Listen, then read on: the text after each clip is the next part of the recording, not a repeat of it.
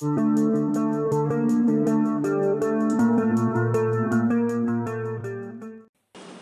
friends, I am Alok Mukherjee.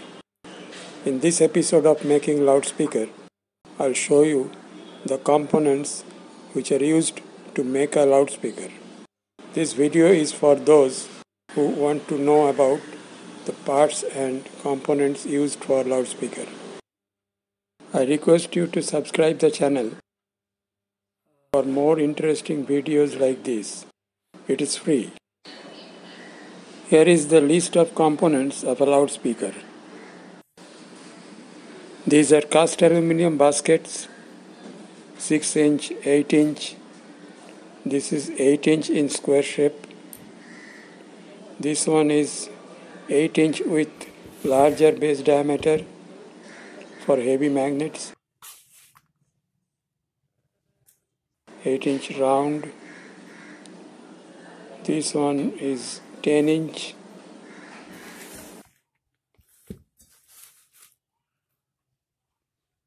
This is 12 inch and 10 inch.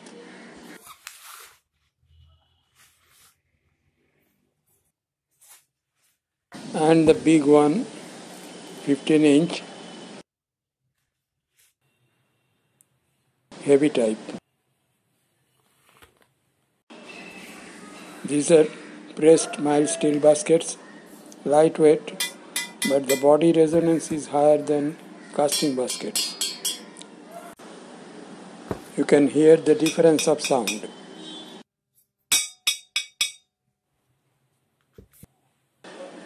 In earlier days, solid block of alnico magnets were used for speakers. Pole and yoke used to be made by folded soft iron plates like these. Now the ferrite ring magnets are used by most of the speaker manufacturers. These are different size of ferrite ring magnets. Size of magnet increases with power output requirement.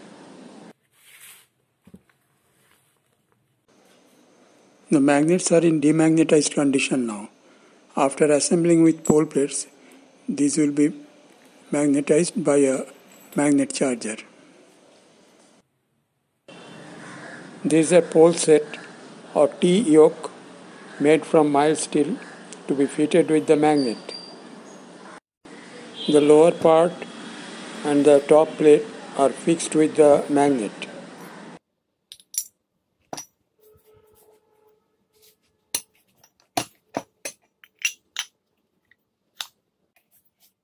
Centering should be perfect so that the voice coil can move freely in the ring-shaped air gap.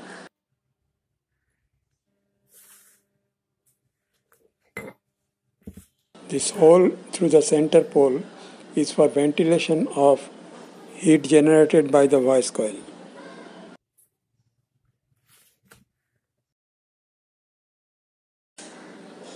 Next item is voice coil, which is the heart of a loudspeaker. Copper wire is wound on a bobbin made of different materials like aluminum, Kapton, Nomex or paper, depending on power handling capacity. Coil former material should be heat resistant.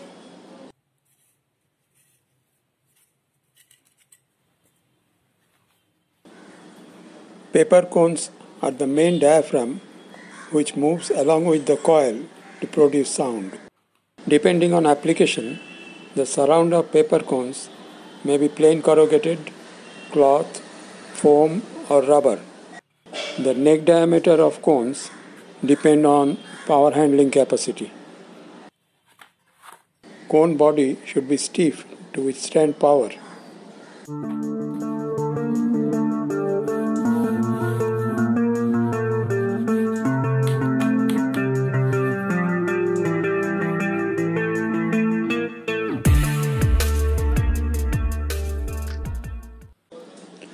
Other materials like plastic, carbon fiber or glass fiber is also used for making cones.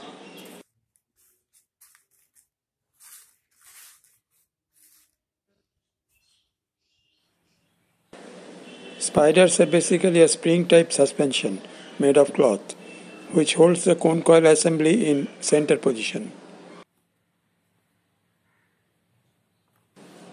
Spiders may be flat or cup type, and it should be suitable to sit in the bottom of the basket. Outside diameter of spider should be matching with the base of the basket as shown here.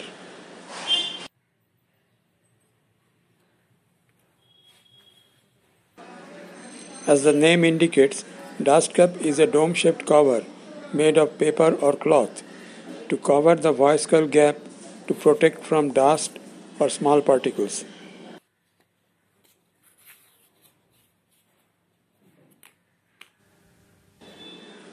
This lead wire is a soft braided wire which connects the voice coil ends with the connecting terminals. It should withstand high level of vibration.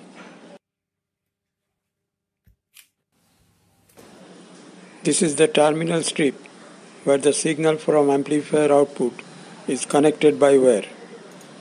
The positive end of the terminal is marked red.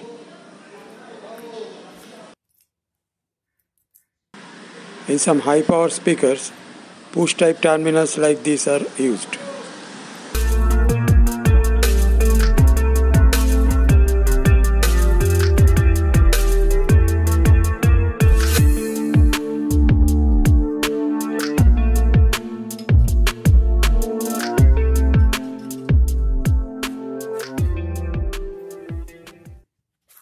After assembling all other parts, a rubber ring or segmented foam gaskets according to the basket size are fitted on the edge of the cone. It is useful for mounting the speaker from back of the baffle.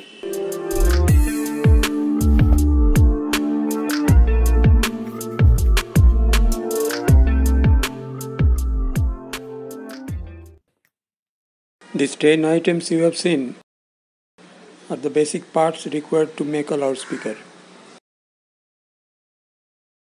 Different types of glues and adhesives are also required to assemble a loudspeaker.